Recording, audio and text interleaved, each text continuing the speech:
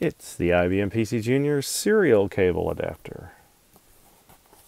Made in the USA.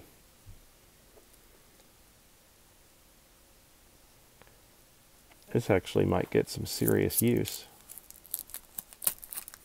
Can attach it to various ham radio things because there's some nice DOS software to work with old ham radio stuff.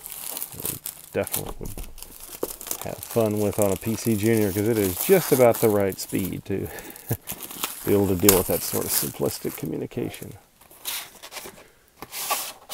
Wonder how fast the serial port is. 300 baud like the modem, or of course it's built into the motherboard.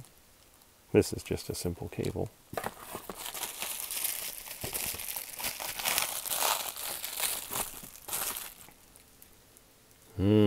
Good old amp connectors. High quality stuff. And they're also the ones that made the proprietary computer in too. Amp.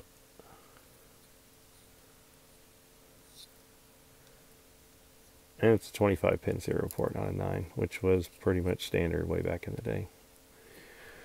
So I'll most likely need an adapter for anything I'm going to connect to it, but we got those.